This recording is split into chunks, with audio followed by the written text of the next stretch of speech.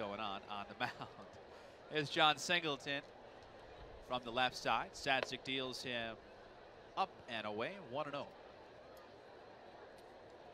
Trent Woodward, a 4-pitch walk in the 6th. The lone base runner of the day for Corpus Christi. Shift on here for Singleton. Keeps his hands nice and low. Sadzeck deals a breaking ball strike, 1-1.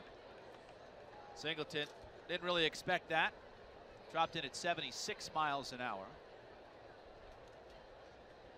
And John in the shades today looks out towards Connor Sadzeck. Kicks and deals to break even, strike 2. Singleton thought that ran a little high, and he turns away and towards his own dugout, grimacing a little bit as the call goes Sadzeck's way, just as this day has gone.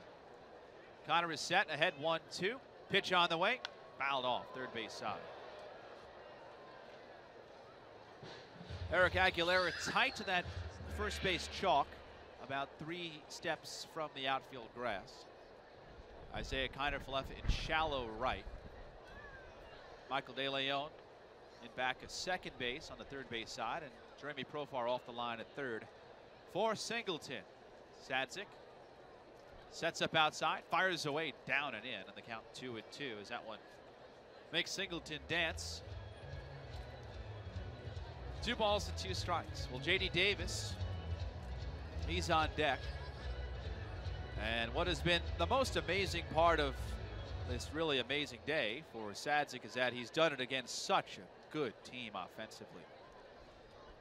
Here's the 2-2. Curveball, strike 3 called. Frozen solid.